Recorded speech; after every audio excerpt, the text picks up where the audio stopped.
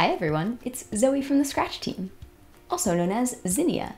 Today I wanted to show you how to make a clicker game in Scratch. If you haven't played one before, a clicker game is a game where there's a certain item you can click on to get more points, and then there's other items that you can buy and they'll give you even more points. It sounds so simple, but they're really satisfying to play, and it's really fun as a game maker because you can decide what are all the objects that the player can unlock. So yeah, by the end of this tutorial, you'll be able to make your own game like this.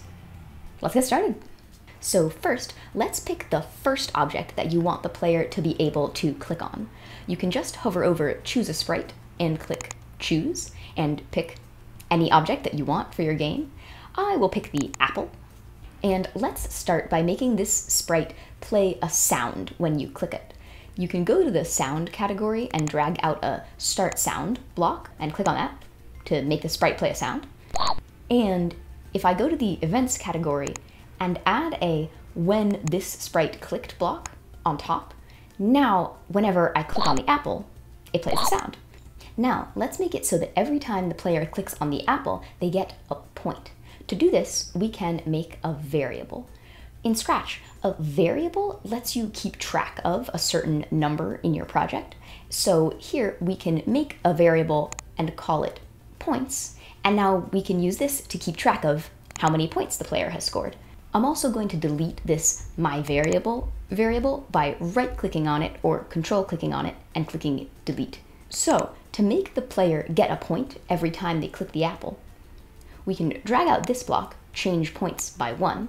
This increases our points by 1. And if you put this block under the When This Sprite Clicked block, now whenever the sprite is clicked, it plays a sound and the points increase by 1.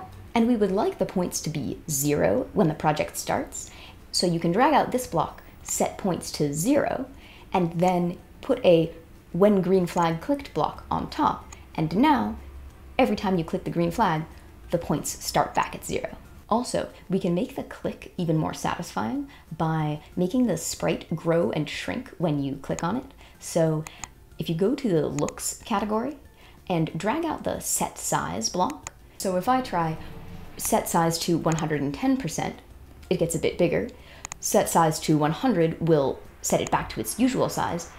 And if I do set size to 110, wait for 0.05 seconds, and then set size to 100, it does a little animation where it grows and shrinks really quickly. So if I attach this under the When This Sprite Clicked block, now every time I click on it, it does a little animation. You could also choose your own sound to play when the sprite gets clicked. So if you click on the Sounds tab and then click on Choose a Sound, you can pick whatever sound you like. My favorite thing to do is I'll choose the sound Boop Bing Bop, and then I'll click and select everything except this last piece, and then click Delete. And then the only part that's left is this little sound, which I love. So then once you're done with your sound, you can click on the Code tab and just click in this menu and choose it. Now, let's add the next item in the clicker game, and let's make it so that with this item, you have to save up points and buy it. I'll show you how to do that. So pick what you want the next item to be. I'll pick the orange, and here's what we'll make the orange do. This is how purchasable items in clicker games work. It will cost 10 points to be able to click on the orange. And then when you click on it, you will start automatically getting 1 point every second.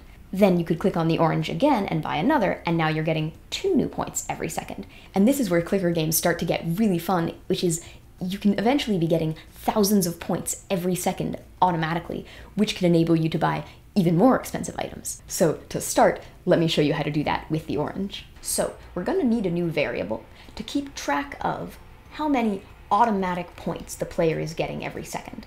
So let's click Make a Variable, and I'll call it Automatic Points per Second.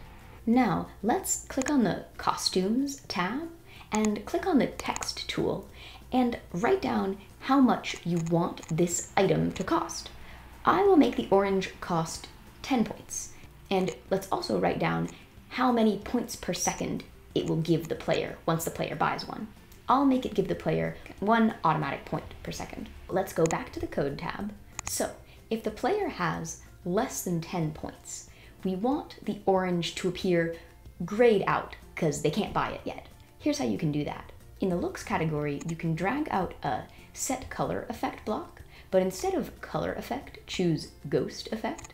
And if you set that to 60, that makes a sprite look transparent or faded. And then this block, clear graphic effects, will make the sprite look normal. And let's drag out an if-else block.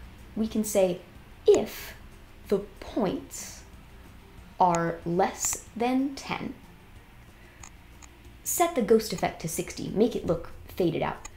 Otherwise, clear graphic effects and make the sprite look normal.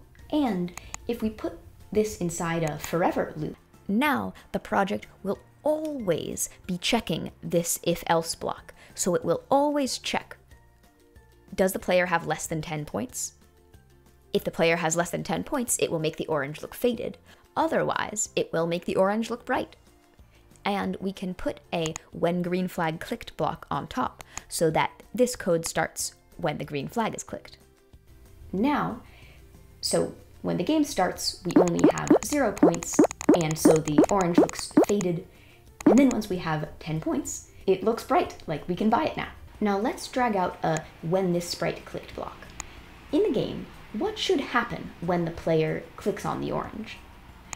Well, let's drag out another if-else block, because if the player has less than 10 points, nothing should happen, because they don't have enough points to buy the orange yet. So we can actually just leave this part of the if-else block blank. However, if the player does have 10 points, then, well, let's make it play a sound. We'll start with that. Okay, I don't have 10 points yet. I try to click on the orange, nothing happens. But now that I have 10 points, I can click on it, and it makes a sound. And what else should happen when the player successfully buys an orange?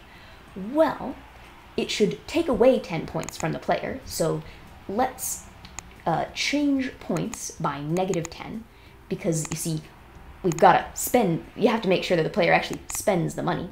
And the orange should start giving you an automatic point every second.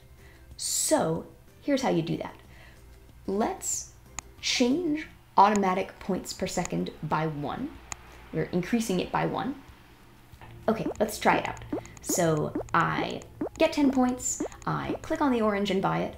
Okay, it decreased my points, I spent the money, and my automatic points per second went up, this variable went up, but I'm not actually, if I don't do anything, if I don't click, I'm not actually getting any automatic points per second. We have to add some code that will do that. Let's click on the apple to add this code, because only one sprite needs to be doing this, so let's just make the first sprite do it. Try this. If we say, when the green flag is clicked, forever wait 1 second and change points by 1. What happens?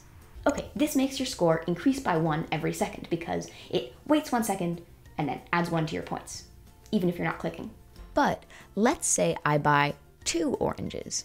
Now I should be getting 2 points every second. And if I have 3 oranges, I should be getting 3 points every second. So we don't just want our points to increase by 1 every second. We want them to increase by whatever this variable is. So instead of 1 here, you can just drag in the variable automatic points per second and put that here.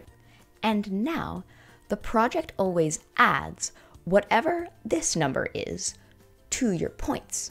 So if you've gotten automatic points per second up to 5, you'll get 5 points every second. And if you've gotten it up to 1,000, you'll get 1,000 points every second.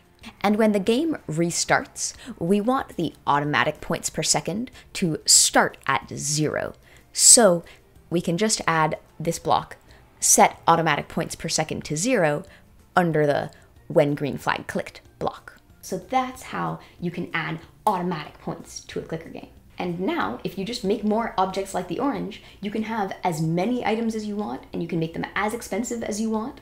Let me show you how you could add one more item. So let's say for the next item, I want the fruit salad. You just have to give all the items this code. It's very similar to the orange's code, but let me show you where it's different. I want the fruit salad to cost 80 points to buy, and I want it to give you plus 7 points per second. So in all of these places, I have to put in 80 because that's the cost of the fruit salad. We want to check that the player has 80 points to be able to buy it, and then here we want to take 80 points away from the player because they paid for it. And then here, because the orange is giving you plus 7 to your automatic points per second, there should be a 7 here. Oh, and I also went to the costumes tab and wrote in the cost of this item and the reward. So that's all you need to do to be able to add as many purchasable items as you want to your game. Anyway, that's what I wanted to show you today. The link to this project is in the description below if you want to remix it. And yeah, I hope you have fun making clicker games with your own items and your own themes. I can't wait to play them. I will probably spend too long playing them. I played so many clicker games when I was making this video. Yeah, I'll see you next time.